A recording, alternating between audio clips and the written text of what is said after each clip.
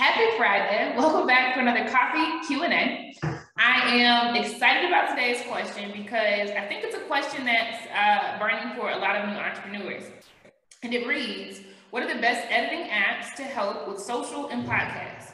So this is a pretty loaded question, right? So I'm going to give a few apps across a few different functions, right?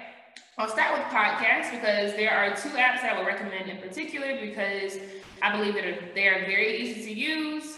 They're very, very affordable or free, right? And I believe that the more you use them, the more savvy you'll become for other things, right? So on the podcast side, I would highly recommend a platform called Riverside FM. Riverside FM. Head to blazegroupllc.com and check out the blog for a direct link and a few comments about Riverside.fm. But I love this platform because it really feels like you're in a studio, right? You can run a podcast via video. You can invite guests to come inside of your studio. You can create sound effects such as applause or cheers or laughter or drum rolls when jokes are made, etc. And the recording quality is really good in that once you finish recording, there is a track available for every single speaker. You can download separate tracks and separate video.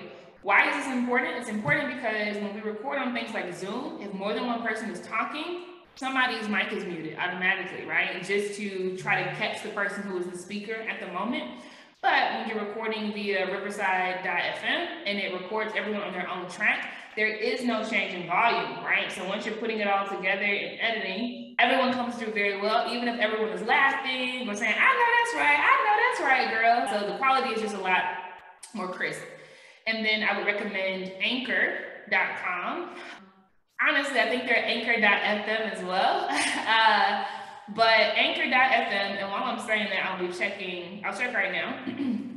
I like Anchor because it makes distribution really easy. And it's Anchor.fm.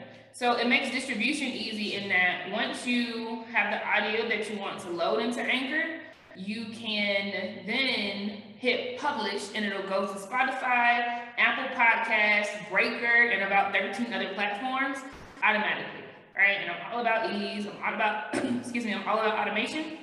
So Anchor.fm is absolutely free and it is perfect for distributing your podcast.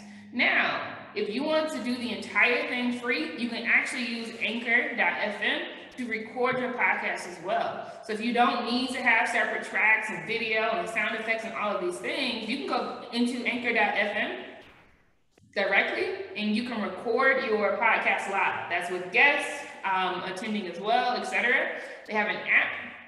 So if you want to use the app and be on the go and record your podcast from your phone, right? Using your phone's audio and some headphones, you can absolutely do that. Any of your guests can do the same. And again, that's absolutely free. So Anchor is great. Anchor is free and it's a safe bet regardless, right? You can always start with Anchor and then graduate to other things.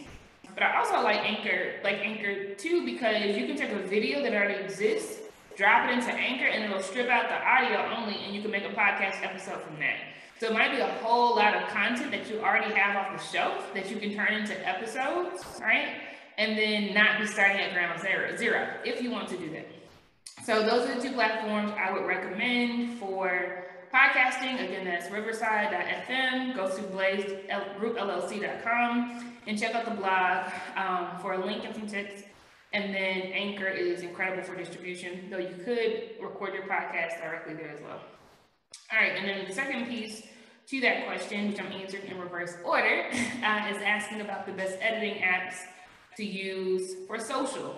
So I'm going to give some tips for the use of video, right? And when you say social, I'm thinking about Facebook, I'm thinking about TikTok, Twitter, Instagram, obviously, but then there are a few others that are sprouting up, Fanbase, some others, right? So the first one I would recommend is InShot, InShot. InShot is super dope in that you can download the app for free. And I like the app because a lot of our video content happens to be on the app anyway. Again, if you want to take old content and repurpose it to make mini vlogs or to make some voiceovers, explaining how your trip somewhere went, etc., or how your speaking engagement went, right? You can take InShot, it's absolutely free. You can pull in content from your camera and you can slice it right there. You can add beautiful font, etc. Now this sounds very similar to what would happen with Reels, because it is. The functionality works exactly the same as Reels, though you get better fonts, right? You get better effects. You can do some things such as adding a picture on top of a picture, right? So if you want to layer things, you can. So I really do like InShot, and you can do all of this for free. You can always upgrade and get added features, added filters, etc. But the free version works perfectly fine for what I typically do. I would recommend downloading a free app called Lightroom. Lightroom is amazing, and it is free if you download it to your phone. It is not free if you're using the software that's compatible with your laptop or your desktop, right?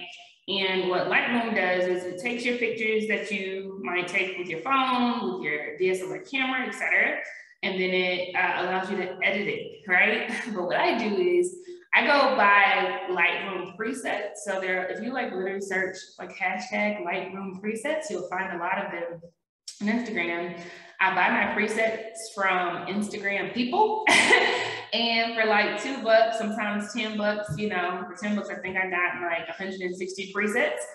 You can download those presets into Lightroom and literally make the aesthetic of your photos incredibly beautiful. And the dope thing about using Lightroom for your social media is that you can create an aesthetic for your page, right? Like a lot of times you'll go on influencer pages or people who are just very creative, right?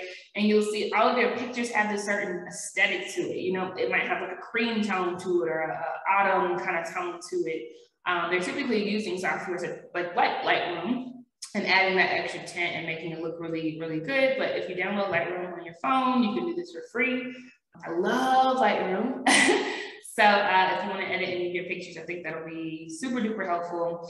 And then this is not free, but you know, for your business, if you do want to step into creating commercial-like videos, I mean commercial quality videos, Vimeo is incredible. So Vimeo is essentially a hybrid of YouTube and Canva on steroids. So, right, if you think about YouTube, YouTube can house video content, right? A ton of video content. And with the link, somebody can go see it, or you can download some things, you know, you as the creator, right? And then Canva is a platform that allows you to do graphic design, right, in a very user-friendly way. Vimeo is a hybrid of the two in that it allows you to create very robust, beautiful, eye-catching videos from templates. So you start with a template based on the style, the music, the effects that you want.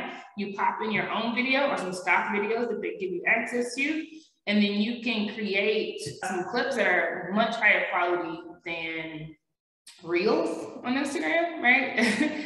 And it just gives your brand this premium identity, right? So whenever I'm doing events, I create my videos, my promo videos in Vimeo. When I'm hosting those virtual events, I will create very dope video content to kind of kick off the event with. I've done pitch videos via Vimeo. I won a grant doing a pitch video with Vimeo. I use it for a lot of things, right? And it does have a cost, so think about that. But the more that I use it, the better I get. And so, you know, with time, it'll scale with me as I scale my business. So those are some apps that I would highly recommend that can help you kind of up the quality and the aesthetic of what you're doing on social, as well as via podcasts. I hope this is helpful. Thanks.